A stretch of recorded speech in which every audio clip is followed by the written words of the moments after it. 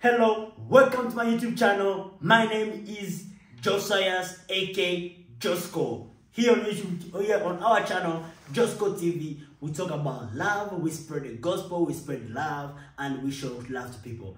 Thank you guys again for showing up today, and as you can see, we are heading into another topic. Let's watch.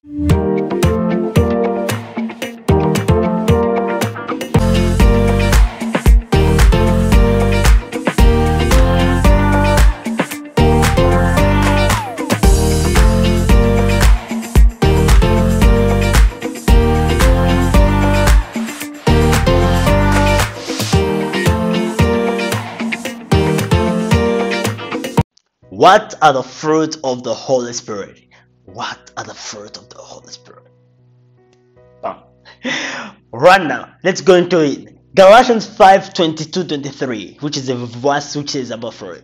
It says, "But the fruit of the Holy Spirit is love, joy, peace, goodness, faithfulness, kindness, self-control, patience, goodness, and such things there is no law."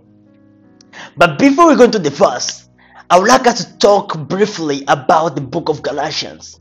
Let's try to understand the book of Galatians. Let's try to understand who wrote the book of Galatians. I could say Paul wrote the book of Galatians to the church of Galatia. And let's go deep to chapter 5. Chapter 5 are divided into two forms. I could say part 1, I could say it's talk about Christ has set us free. Right? And then we could say part 2 is in the same verse. From verse 22, I would say is a step into the Holy Spirit. But today, we shall be talking about the fruits of the Holy Spirit. If you see, Paul started in the chapter 1 of this verse. Is in the verse 1 this chapter. We are talking about circumcision, which will be a topic for another day.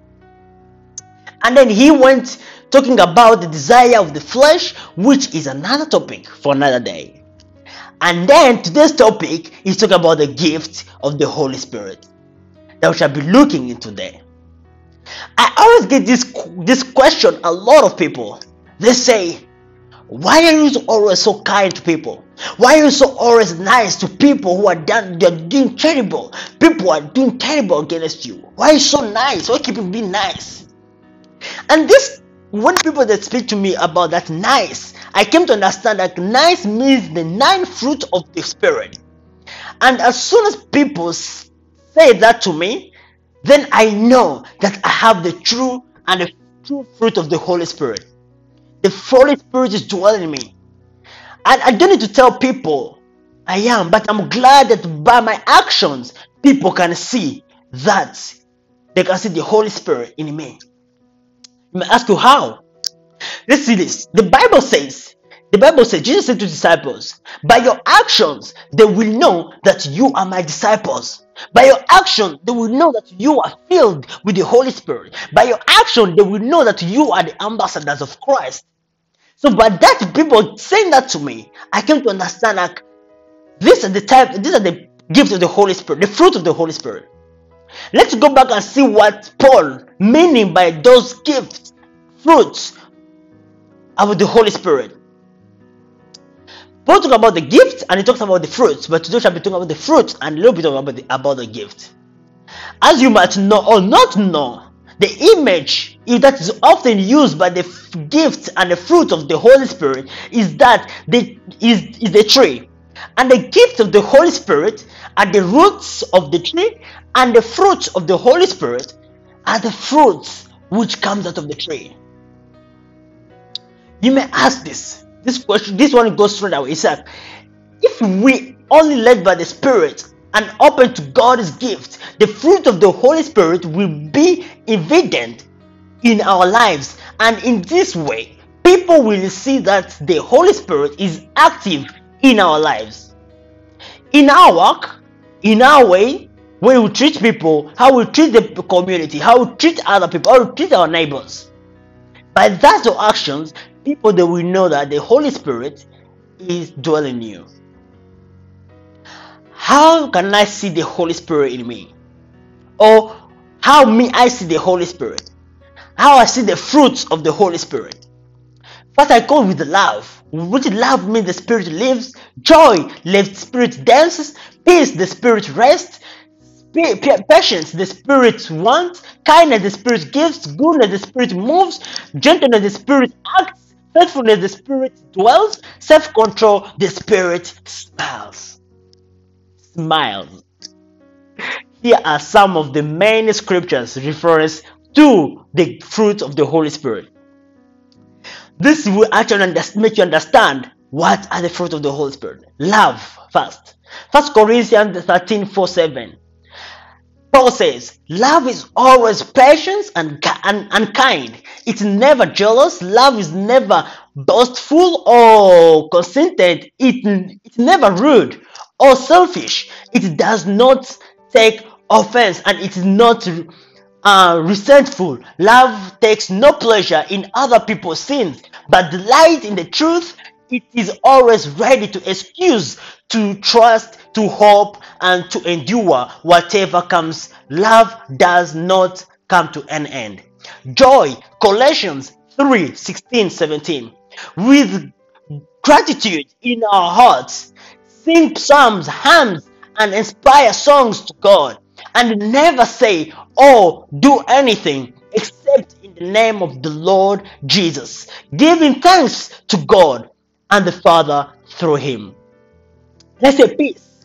Peace, we find this in John 14:27. Peace I leave with you, Jesus speak. My peace I give to you. Not as the world gives do I give to you. Let not your hearts be troubled, neither let them be afraid. That's a promise God, Jesus left with us. Patience, Philippians 4:6. Paul says, there is no need to worry, but if there is anything you need, pray for it, asking God for it, with prayer and thanksgiving, and peace of God, which is so much greater than we can understand, we guard your hearts and your thoughts in Christ Jesus. Kindness, Colossians 3:12. You are God's chosen race. He sent. He loves you, and you should be clothed in sincere compassion, in kindness and humility, gentleness and patience. Goodness, Isaiah 58:7-8, which says, share your food with the hungry and open your homes to the homeless poor. Give clothes to those who have nothing to wear, and do not refuse to help your relatives.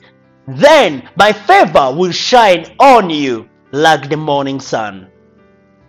Faithfulness, John 17:20-21, which says, I pray not only for these, but for those also who through their words will believe in me. May they all be one, Father. May they be one in us, as you are in me, and I am in you, so that the world may believe it was you who sent me. Gentleness, Ephesians 4:1-2, which says, I, the prisoners in the Lord, implore you to lead life worthy of your vocation. Bear with one another charitably in complete selflessness, gentleness, and patience.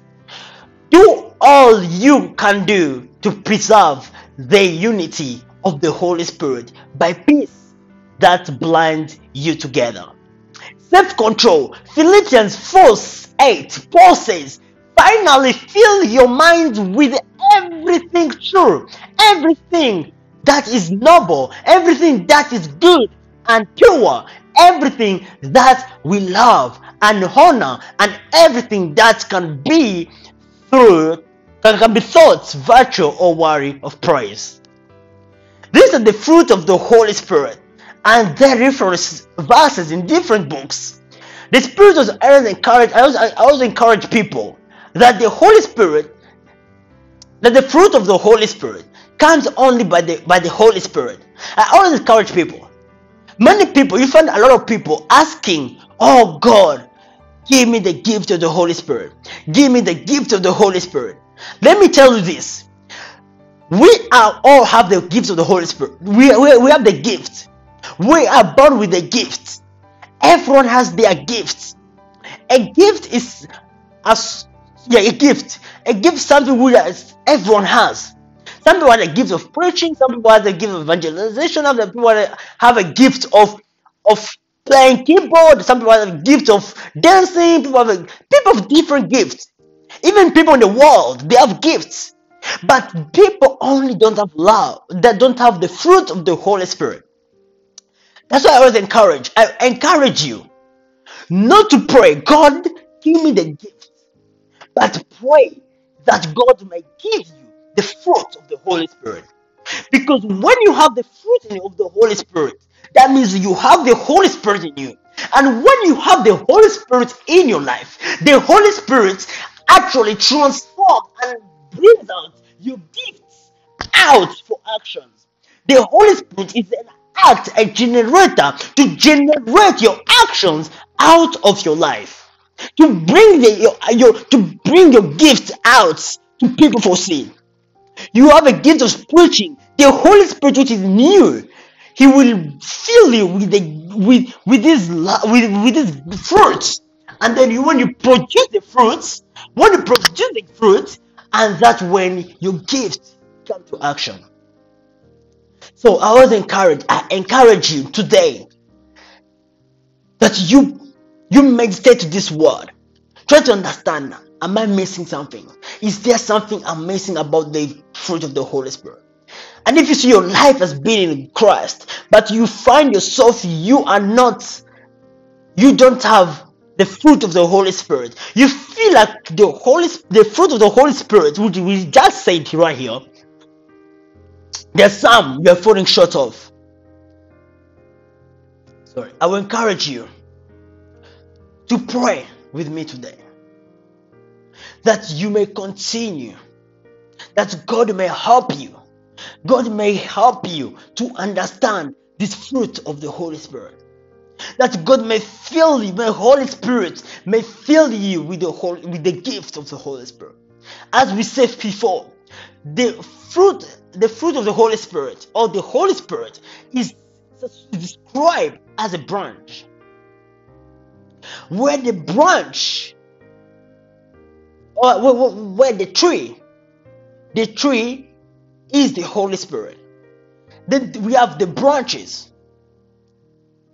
We have the branch, and then we have the fruit. The branches, they're the gifts of the Holy Spirit. And then we have the fruits, which comes out of the branch. If you don't have the fruit of the Holy Spirit, you only have the branch, then that is totally nothing. The tree can be useless. Someone can cut off the tree because there's no use of the tree anymore, because it's not producing any fruits. But when you have the fruit of the Holy Spirit, and you have your branch will help you, which is the gift, to generate. When you have the Holy Spirit, which is the tree, and the Holy Spirit will help the branch to gain more nutrition, to produce, so that the fruit can be produced. But I'm here to encourage you today. For you, or wherever you are in the world, you want God, you want the Holy Spirit in your life. You have been away from God for so long. Or maybe your life has been out and in of God. Or maybe you are having the thought of leaving God. Or you're having the thought of coming back to God. But you don't know exactly how. Today I want to pray and to pray for you. Wherever you are, you may just raise up your hands. I just want to pray for you, that the Holy Spirit may be filled in your life.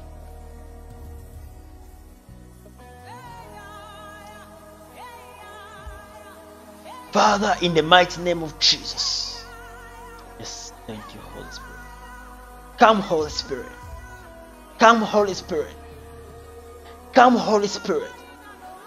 I pray I pray right now in the mighty name of Jesus. I pray right now that let everyone watching behind the screen, everyone who's watching behind the screen, I pray for you right now in the mighty name of Jesus. I confess it. I confess that you receive the power and anointing of the Holy Spirit right now. That you may receive the anointing of the Holy Spirit, that you may be filled with the Holy Spirit right now, wherever you are. Receive it. Receive the anointing of the Holy Spirit. Receive the power. Receive the atmosphere of the Holy Spirit. Let the Holy Spirit come upon you. Let the Holy Spirit fall upon you. Let the Holy Spirit be filled in you. Not only be around you, but be filled inside you. Let the Holy Spirit come inside your life. Let your spirit manifest. Let the Holy Spirit be manifest in your life. Let the Holy Spirit be shown. Let the Holy Spirit be there. Let the Holy Spirit come into your life. I confess as the prophet of the Lord, as the servant of the Lord, I prophesy right now. Let the Holy Spirit come down like in the day of Pentecost. Let the Holy Spirit come down in your life today, in the mighty name of Jesus, that you receive the power and anointing of the Holy Spirit, that you may receive the anointing of the Holy Spirit right now in the mighty name of Jesus. I confess it, I declare it in the mighty name of Jesus that you receive it. Let the anointing of the Holy Spirit be upon you, that you may receive the fruit of the Holy Spirit, that you may start producing the fruit of the Holy Spirit, that you may start producing the fruit of the Holy Spirit. If your life has been away, if you may only having the fruit of the, you may only having the fruit and not only having the gift, and not having the fruit, I pray right now, I declare right now that you start producing the fruit in the mighty name of Jesus, that you will start producing the fruit in the mighty name of Jesus, that you receive the anointing of the Holy Spirit, receive the power, receive the anointing. Rimakaba shekayaba sandebo rekamanderebo bosika linda karabasherebo sia le remboko sentere bromo sando linda rabaka shetere brebo rembakaba sentere bravo rikarabashekere bromoso. Receive the anointing of the Holy Spirit right now. I command it. You receive it wherever you are behind the screen. Receive it wherever you're watching. Receive it in the mighty name of Jesus. Receive the power of the Holy Spirit. The